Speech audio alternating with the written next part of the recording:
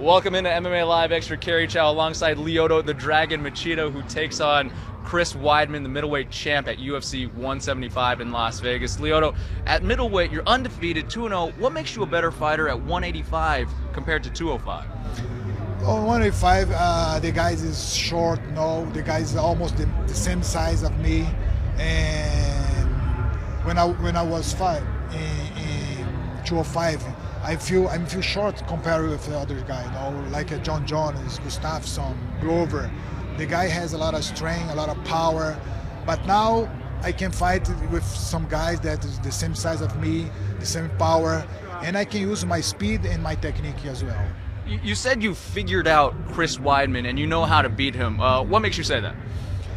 I said that because I used to fight a lot of wrestling in my career, and I know what his style. I know how can use his technique, but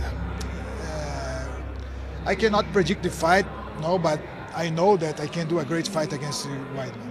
You're good friends with Anderson Silva, who of course Chris beat twice. Has Anderson told you anything about this fight, given you any advice? Have you guys talked about it at all? Not at all, not at all. But I just put a focus on myself. I try to improve my technique. I try to believe on my team, on my support system.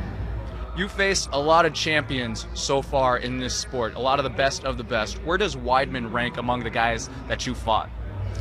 No, I'm used to fighting with champions now. When I beat Russia, he was undefeated, and there was a lot of pressure. But I could use that pressure as a motivation. And this time is not going to be different for me. You know, I try to push myself. I try to challenge myself, and try to obey my heart every time. Lyoto the Dragon Machida taking on Chris Weidman at UFC 175 in Las Vegas. Thanks so much for joining us, Lyoto. Thank you.